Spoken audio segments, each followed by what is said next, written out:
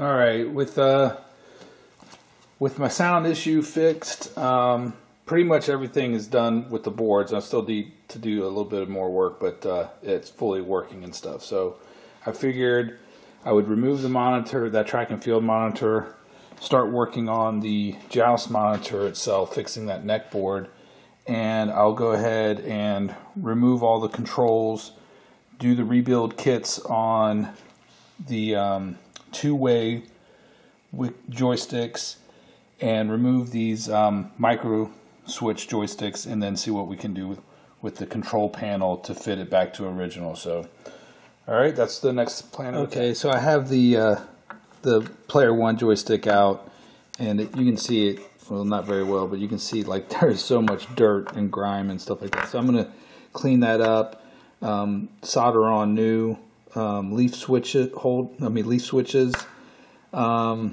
But the more important thing is I have to close this hole right here so that we can do a direct mount with the leaf switch without having a button holder. So I need to cut a hole with another smaller hole in it, and I'll show you what that looks like. This was out of a Defender Neo Do Mr. Do Wild Ride control panel. And the operator actually, cut this himself. This isn't a Defender control panel as far as I can tell. Otherwise, the buttons would be totally different.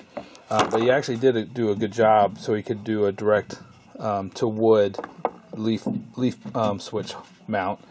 And you can see it's about, the hole is bigger up top, about I think it's 1 1/8 inch, and then on the bottom it's smaller, so that when you put a button in. So I have let's see here, like this button here, this translucent button. When you put it in, there you go. You can see how just the smaller part pokes through, and it will hold the button in there. And you can just put a lock nut on there, a PAL nut, I mean, and hold the button to the piece of wood, and then you mount a leaf switch directly to that. So anyway, So what I was going to do is, I think this is 1 1/8 inch here, and we're going to cut a 1 1/8 inch hole out of this 1/4 inch plywood. I had a couple of these pieces of scrap in my scrap box, so I'm going to start to cut a hole there, and then before I go all the way through, I'm going to use this 3/4 inch, which is basically the size of that smaller hole, and go right in between. So that's what we're going to do. Okay, went through a couple of experiments. I think I ended up with, it wasn't going to work out how I initially thought it was, but the 1 1/8 hole bit that I had was too small. So I went to 1 3/8, which is too big, and I'm using a file to basically file it down, like, right, slowly but surely. But and then I'm going to put, I don't know what you want to call this, little biscuit, but I mean this little round piece of wood in the hole first, glue it, and then drill through it. So let's show you what it looks like. Control panel, and it's basically pretty. I'm getting it close where it's like going to be really a nice tight fit in there. And obviously I don't know what I'm doing. I'm just experimenting, I guess, but this is working for me right now. Cut that hole out bigger. I'm going to keep filing it down so it fits in there nice and snug with some wood glue. And then I got one glued in. Hopefully it holds pretty well. I don't think I need to do anything extra on it. I could wood putty the whole thing over it, but I don't think it's going to make that much of a difference. So that's what it looks like on the inside part. So let that glue set up, and I need 1, 2, 3 more of these. So hopefully this will work out, because it's going to take a lot of time to fix this. All right, 2 down. It would go a lot easier actually if I actually had a 1 1/4 bit, 1 1/4 hole saw bit, I don't have that. I don't know why the set that I bought has 1 1/8 and then 1 3/8, but whatever. It's making for a very tight fit as I slowly file it down and make the hole perfect. So keep going, I guess. Progress. Got all 4 in there. Just letting it, really glue, cure, and everything. So also put on this Arcadeshop that piece of trim right there. I need to get some cushion or like weather stripping or something to put it on the back so it doesn't, the staples and stuff don't go right onto the glass bezel. But anyway, getting some progress. Unfortunately, I only have, let's see here, I only have 3 of these thicker Williams leaf switches. These are the ones that are designed for the Williams control panels. I only have 3 of them, and I have 4 buttons, so I'm going to have to find one of those. But we're getting close. All right, so this is, I just started to drill this is a 5/8 inch hole here, coming out the back side. It doesn't look great, but that's what it looks like with the button installed. I'm not even going to Bondo or anything like this. Like, this is glued in there and it's so tight. I mean, I made it, it's not going anywhere. And plus there's a lip on the button, so it's not like all the pressure is just on the bottom pal nut or anything. So anyway, let's see here. Where's my button at? See, there's the start button, and then if we put a pal nut on it,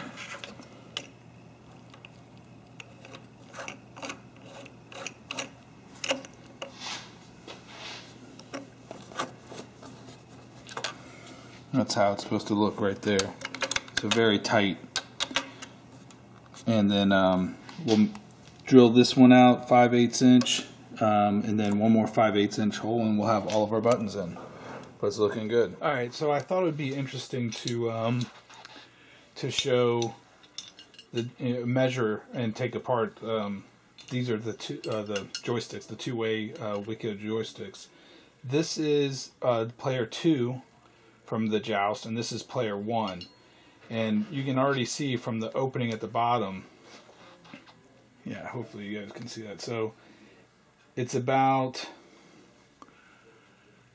if you can see that, it's probably 13 to 14, it's about 13 millimeters wide. And this is a reproduction from Arcadeshop, and it's about 10 millimeters wide. So so player 1 was 13 millimeters. Let's see there. Player 2 was about 11. So like definitely a lot less wear there. If we measure it this way, it's about 15 on player 2. Closer to 17 on player 1. And I noticed the Arcadeshop opening is actually a little bit wider. It's 20 millimeters. So it's definitely, the Arcadeshop is definitely, more oval going this way than the original, which is interesting. I also have, this was the original from my Stargate, which I had already replaced with something before, and this one's about, let's see here, 11 or 12 millimeters, so a little wear there, and about 15. So 15, yeah. So this one actually, player 2, is not that bad, and I did order the I don't have them yet, but I did order the Zero Play Kit. But this one here, probably worth replacing, I guess. But this one I'm going to keep original and maybe just put the Zero Play Kit in it. We'll see. So let's take this apart and see if there's anything. I just want to measure. So then, whoops. Let me get a different screwdriver. Be right back. Yeah. So you just take this apart. Can you see? Yeah. All right. Just take these screws out. Again, this is player 2.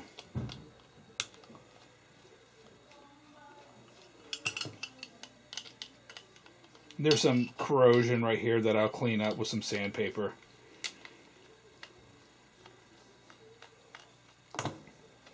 I just figured it would be interesting just to measure this a little bit to show the wear and the different wear between player 1, player 2, and then the Arcadeshop reproduction.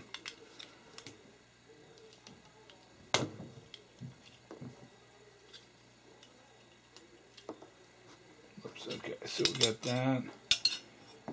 And now this obviously would have some wear to it as well.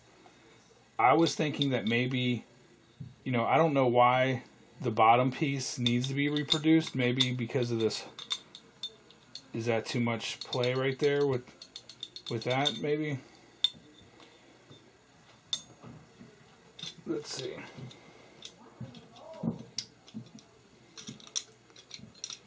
I mean, this one's definitely tight, harder to get in, that's for sure. Yeah, I mean, it's definitely less play in there, so maybe that's why he manufactured all of it, because there's play, you know, within the pivot point right there. There's a lot of, we can measure that hole actually. I would say that's about 5, 6, 7 millimeters.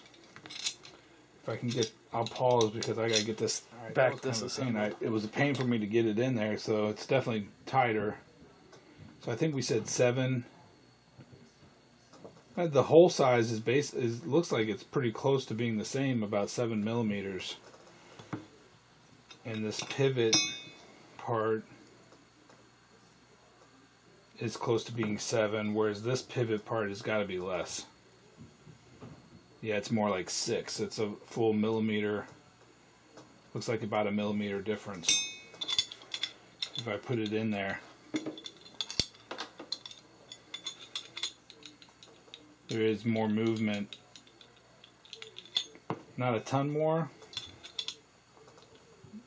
but that barely has any wiggle room in there. This one, the original, does. And if we look at it, yeah. So I don't know if that's wear or if that's just you know, differences in the manufacturing. Now I got to figure out how to put this back together. So I think I put it in that way first.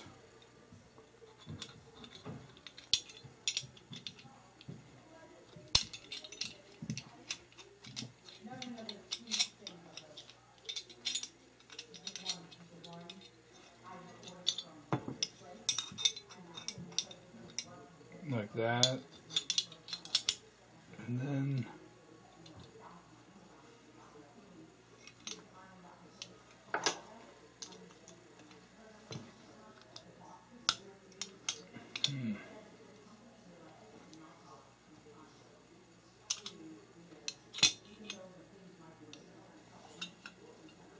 no, that's not right.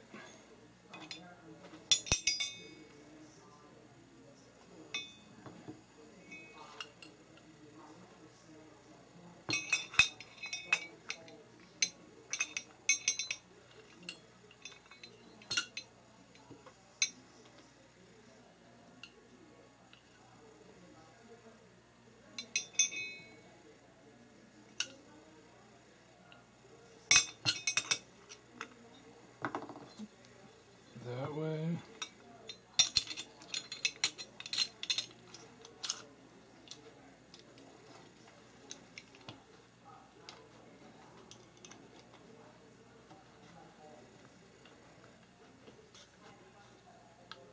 Dang.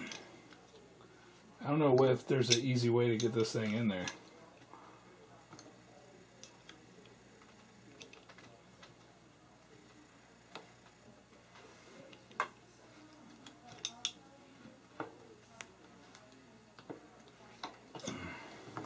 Alright, I'll spare you guys that. Shouldn't be this hard, right?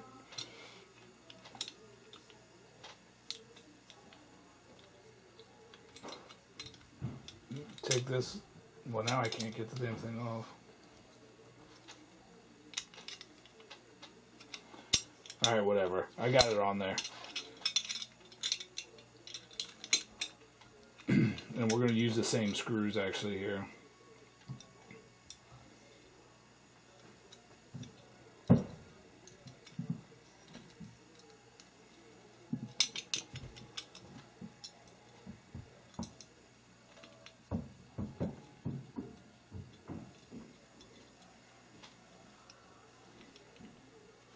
Oh dang, you know what I wanted to measure is this right here, this hole.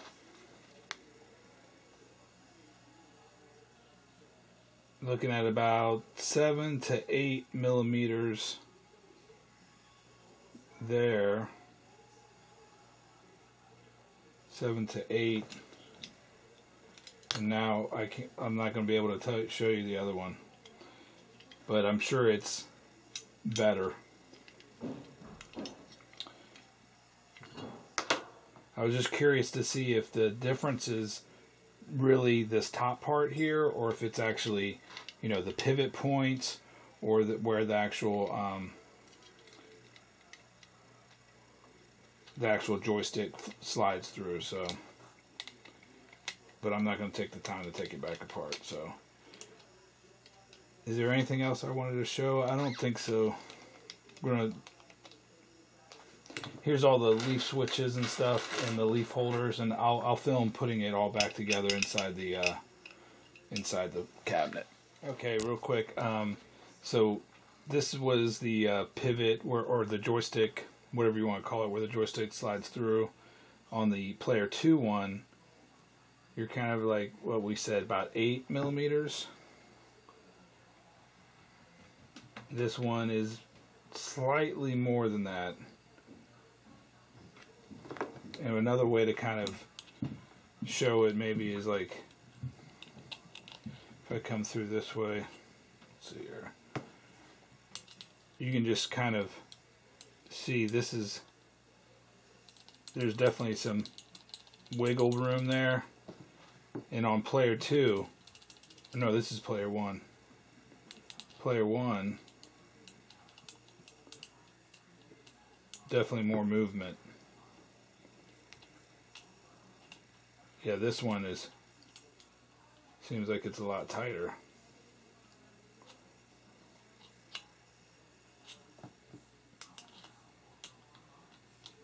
Yeah, I can wiggle this screwdriver back and forth based off of the thickness of that. All the way in there. It's definitely better on this one.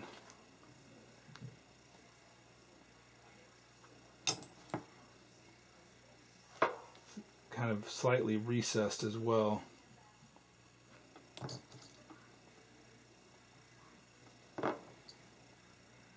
And you can kind of tell just from how dirty they are. Like this one is Player 1, and the hole is a little bit bigger as well. So Player 2, Player 1. All right. Okay, I figured I would zoom in. I already assembled one joystick, and I figured I'd assemble Player 2 here. So I've already put it together, and it lost its anodized finish because I put it in evaporust and it took it all out. So anyway, I did treat it so it wouldn't rust, but it is what it is. So we're just going to put this on. Hopefully this works out as far as assembling it.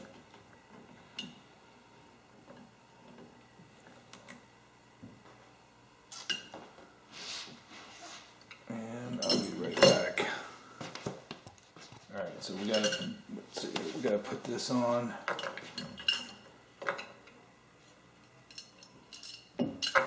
And make sure it's on the ground strap.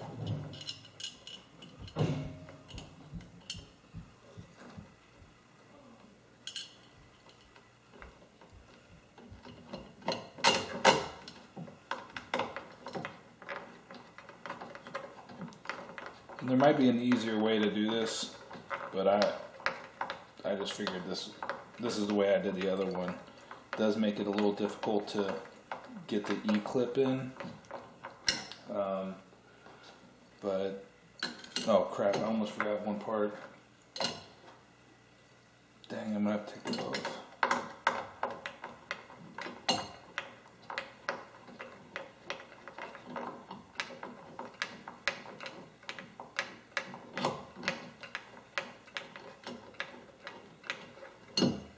Okay, so first part is you have to put this spacer in there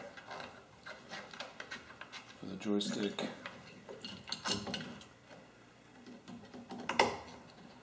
Mount it. I haven't put in the, I did order some of the Zero Play kits, but it's coming from the UK and I didn't feel like waiting. I just wanted to get this. I might end up taking at least the player 1 apart and put a Zero Play kit in there or something, or replace it, so we'll see.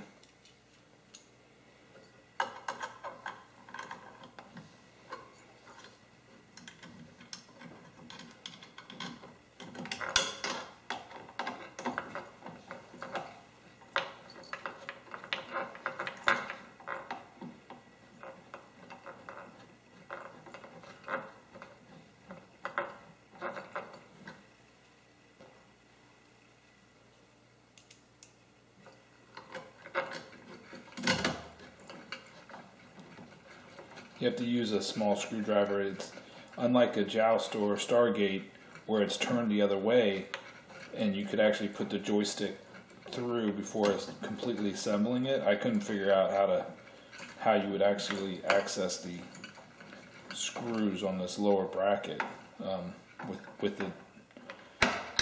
That's why you kind of looks like to me like you have to actually, you know, pre-assemble the joystick brackets first.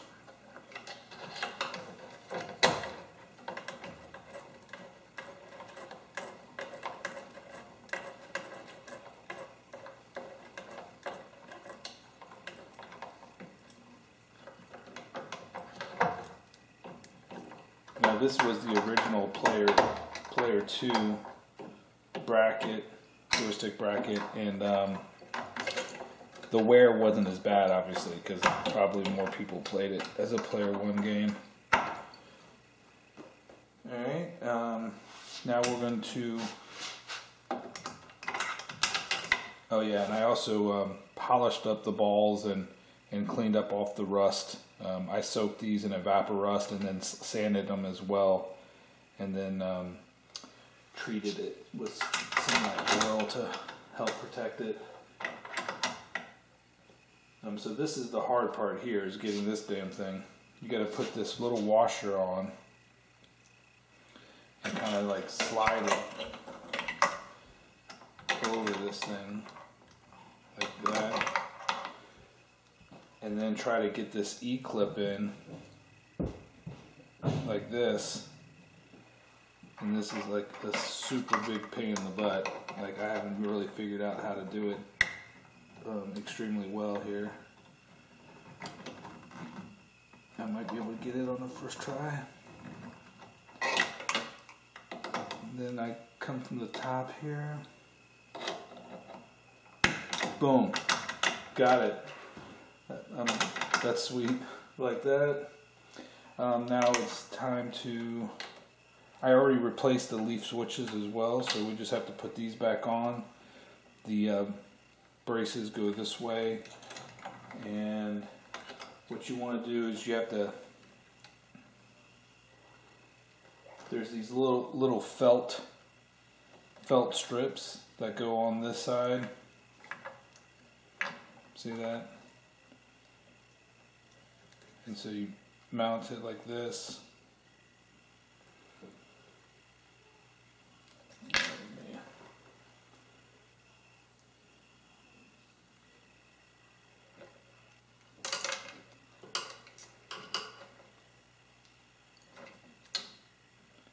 So you put the metal bracket there, then I'm going to thread one of these bolts through.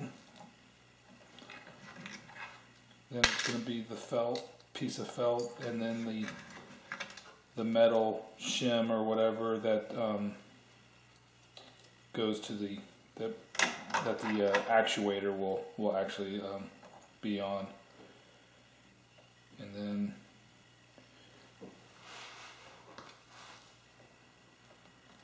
then it goes through the bracket, metal shim, the little felt strip, leaf switch. These leaf switches are from, I'm pretty sure I got these from Arcadeshop. Like that.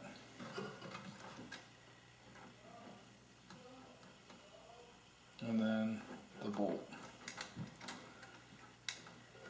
And you just want to make sure that the metal shim, I have that right like that.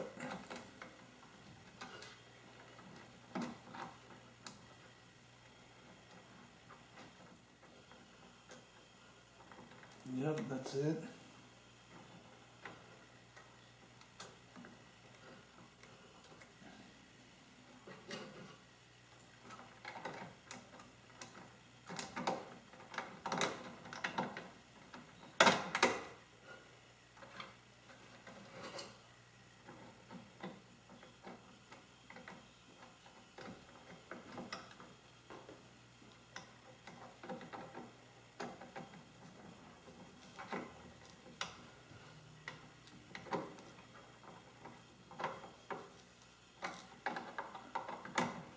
Tighten it down.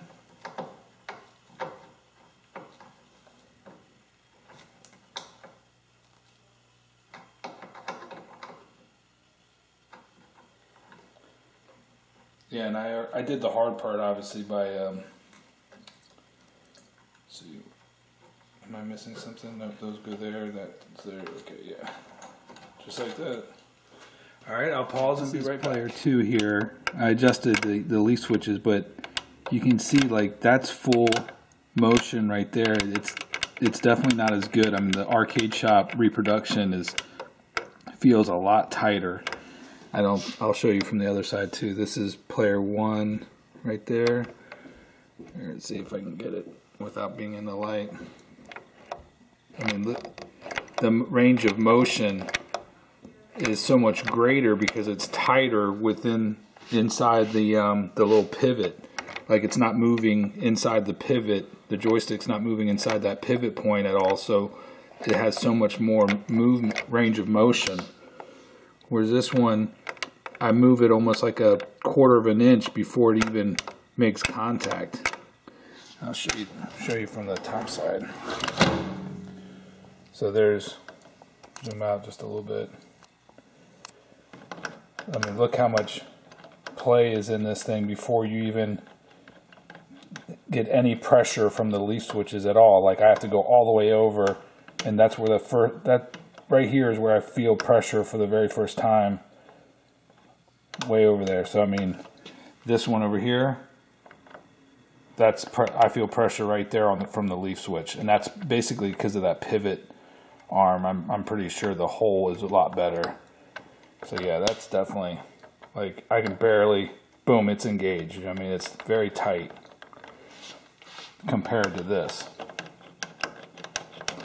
So, alright, well there's the control panel, and I think I might post this video, and I have the leaf switches, but I'm waiting on some number 5-inch screws to get the leaf switches put in, and I need to order the light sockets to plug in the lights and stuff. So coming along pretty good. I think the holes that I glued in there, that worked out very well. I mean, these are rock solid and they're in there good. So all right, just to show you the difference again real quick before I leave. I can never leave it good enough alone, but look at, if you see what's going on here, there we go. If you see how much movement, if I just tap this is the Arcadeshop reproduction. It doesn't have the zero plate kit in there, but you can see just it's not a lot of movement. It's pretty good. And then watch this one, which is the better of the two originally, but look at how much movement's in that, just with me barely touching it. I mean, it is you have to move it all the way right or left to even get the leaf switches to engage with that one. Whereas this one, right there is pressure. You know what I mean? Just barely. Pressure, like so. Alright, control panel looking pretty decent though.